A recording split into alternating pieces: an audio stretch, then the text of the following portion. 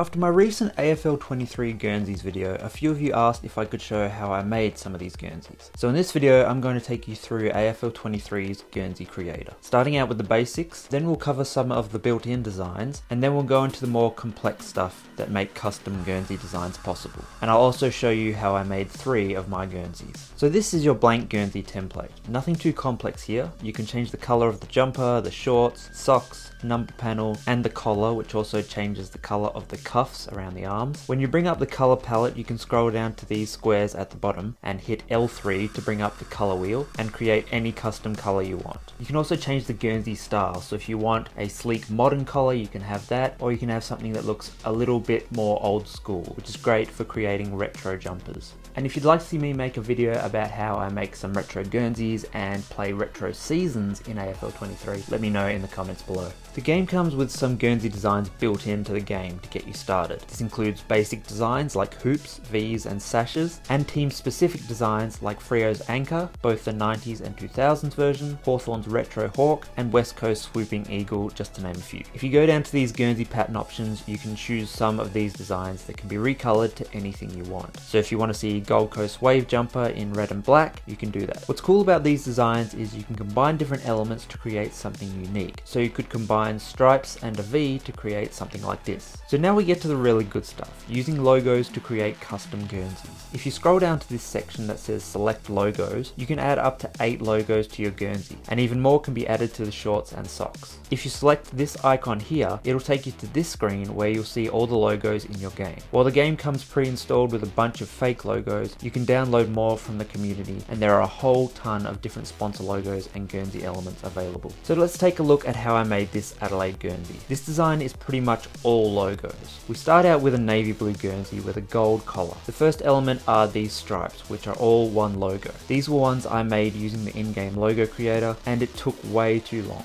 The logo creator is capable of some great things, but it is a bit of a hassle to use, at least on consoles, so avoid using it if you can. So we'll scale these stripes up and put them on a diagonal slant. The next element is this crow logo, which can be found in the community. This logo was uploaded by a user called New Age Reporting, who has done some awesome stuff with sponsor logos and Team Guernsey elements. Type their username into the community search bar to see all these logos, which will be really handy when creating custom Guernseys. You can combine Guernsey patterns and logos to create your designs. This is how I created this Freo Guernsey, starting out with a white base jumper. This one required a little creative thinking, so you go down to the Guernsey pattern options and choose the modern Freo anchor. Both the anchor and the chest panels should be made purple, and there you have the base of the design. From here you go to the select option and choose a white Freo anchor, which can also be found in the community. And that's basically it. You can also use basic shape logos to create unique Guernsey designs, like I did for this North Melbourne Guernsey. The base Guernsey is blue with some vertical pinstripes and a kangaroo logo in the center of the jumper. What makes this blue top half possible is actually a blue square logo, which I made in the logo creator. And I've just placed that underneath the kangaroo, so it covers the stripes and makes the top half of the Guernsey look empty. Other elements like sponsor logos, the AFL emblem, and the Guernsey manufacturer logo are all just logo elements as well, which you can either create yourself in the logo creator or find on the community.